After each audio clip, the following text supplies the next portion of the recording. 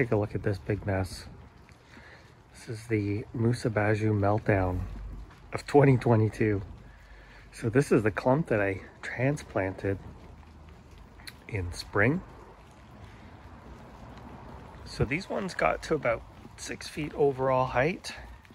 And as you can see, they bore the brunt of the cold that we had. 60 hours below freezing, as low as 19 degrees or minus 7 Celsius.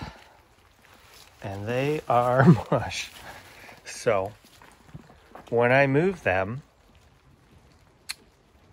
they were cut right back to the ground because I wasn't able to drag it out here without damaging the stems. So I cut it right off, and so they got about 6 or 7 feet by the end of the year. And now it's a sloppy, wet mess, very heavy, and they will begin to stink. Next up is my second largest clump of Musa Basjoo. Look at this. It's so heavy. So these ones were 8 or 9 feet tall. A little bit more carnage. There was another clump, not that big, maybe 7 foot. Oh, but they knocked down my trachea. What a bugger. And then there's another one back up in there. Those ones were small. They've always struggled. It's quite dry. These are ones that I'd actually like to remove, but if you've ever tried to dig one out, it is a tough task. Finally, you're looking at my 20 footers. So these ones never get cut back for me. In 5 years, I've never lost any of the big ones. Now I did have 2 flower. The 2 largest ones did flower this year. So 2 of them were scheduled to come down. I kind of wish I'd taken them down beforehand so I would remember which one was which. But that's about 6 foot high right there. And when I squeeze these ones, I mean, they're firm inside, but I bet you that's mush. But in here, there are some very large ones. That one might be okay, but look at the mess. It's all over my trachees. And a fellow gardener of mine, I went and looked at his, and he has 2 very large clumps. One Musa Basjoo and one Sycamensis.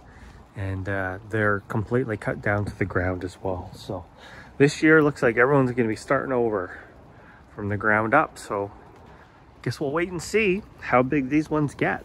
I would think I'd get about 8 foot out of them. That's my guess, because this clump here tends to grow pretty quickly.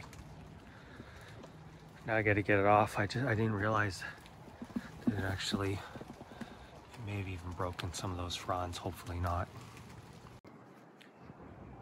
Finally getting a dry day, so I came out here to clean up that first big clump, my tallest clump of Musa Basjoo. The one was taller than this tree, so around 20 feet, let's say. You can see it really damaged this trachea on the left here, bent the fronds right down.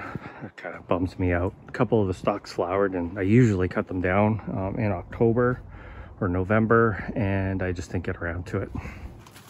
So anyway, here is the clump. If I can get back in here. So I think that stem there is one of the ones that flowered. Just gonna give you a shot. I don't know where the other big one was that flowered. I mean, it could have been those 2 right there. I cut them back, and you can see it's white. That tissue is a little more solid, but I don't think that's living tissue. I think that's dead. So these are probably just gonna die back to the ground. Come spring, I'll get in here and cut them down even further. But you can see this clump is a good 4 foot wide. These things get absolutely massive, and what you see above ground is nothing compared to what's underground. If I could, I would remove these from this spot, but anyway, look at all this open space. There's a few dead fronds on the tracheas as well, brown fronds, so cut those back. And that's So we shall see how this looks. You got a little bit of open sky there now. And I think that trackie there is just bending to the left to avoid the bananas.